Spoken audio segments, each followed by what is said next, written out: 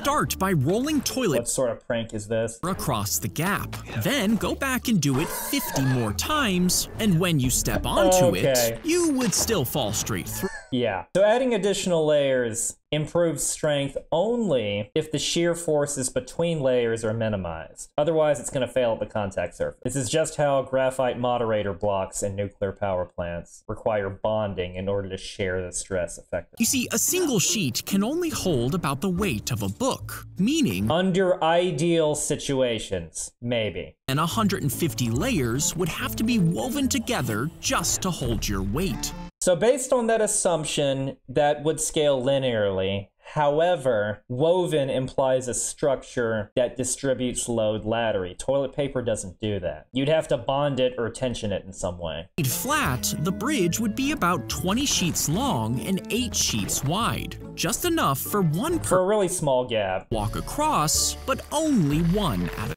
Tear strength is terrible among seams too. And when you step on it, that dynamic load is gonna spike stress at the contact point, and then you'll fall through. time. This is too theoretical. In practice, the first step doubles the load and shreds it instantly.